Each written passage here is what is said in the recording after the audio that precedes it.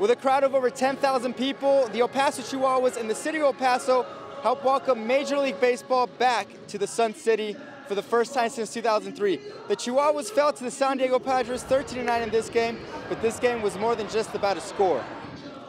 You know, it was awesome. It was a lot of fun. They're definitely in the game. They like to have fun.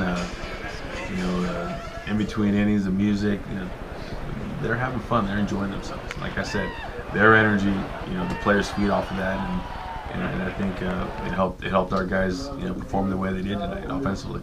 You heard it from manager Barajas. This game was about bringing entertainment to the city of El Paso, and that's just what happened here tonight. The Chihuahuas opened their season against Reno on the road on the 7th, but they'll be back here on the 15th.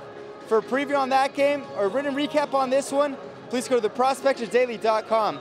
For the Prospector Daily, I'm Jason Navarrete.